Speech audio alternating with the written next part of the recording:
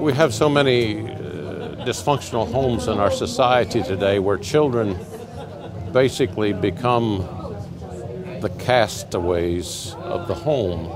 Both parents work, both parents are involved in trying to hold things together between husband and wife, and the children seem to be sort of leftovers. They're thrown out. If we want them, we've got them. If we don't, we don't.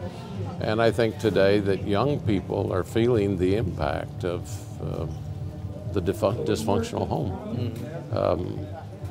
And it's really difficult just to put your finger on it, because I know that children, we say, don't like discipline, but I found as a minister that I think they want a regimen of discipline in their home. And I know that's what I needed. I lived on the streets of Indianapolis, and my mother left me when I was 2. And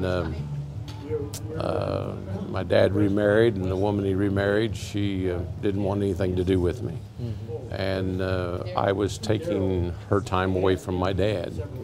And so consequently, I just spent my time on the streets, pitched from here to there, sat on the back doorstep of a restaurant and ate something. And consequently, I ended up getting in a difficult situation with the shop teacher. And I hit him with a 2-by-4, and that was the end of my years in public school. The judge said, "You got to go someplace." So my dad was given the opportunity of 3 places, and he chose this place, although he couldn't afford it. And so what little he did have to pay, he sold his insurance and things to get the money to pay for it, because Dad wanted to make sure that I had a good home. And basically that stopped all of the hate and the bitterness in my life, because I came here and love was unconditional, and love was the foundation. Love was fed to us every day, and even in knowing that I was going to have 3 meals a day, I was going to have the support of someone there when I just fell apart. And that's the way Starr is yet today. Okay. So, one word to describe Starr, what would that be? Oh, I don't know that one word can do it, but of course, to me, love is the center of it all. But compassionate, unforgiving. Their forgiveness, there was no end to it. And I learned that life wasn't a runaway. Life was something that had to be put together, and Starr put it together.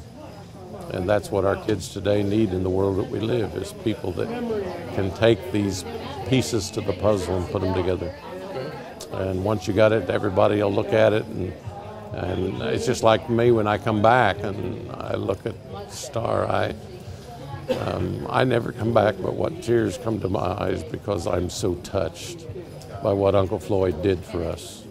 And of course, I was fortunate that he was living when I was here, and we'd sit by the fireplace and he'd read to us, and we learned how to plant trees, and we mowed yards endlessly. I always tell people, I say, the school I went to, it looks like an Ivy League school. And I said, you can leave if you want, there's no gates. And when you do that, there's consequences to it. But I found there's no reason to run away. There's every reason in the world to me to run to it.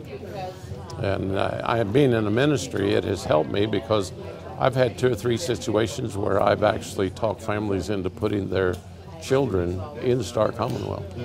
And yet to this day, they are so proud. Last year I was chosen as one of the outstanding alumni, Distinguished Alumni Award. And one of the families actually came to hear me speak. And I know they came to my home and they said, Stan, gosh, we just had to come.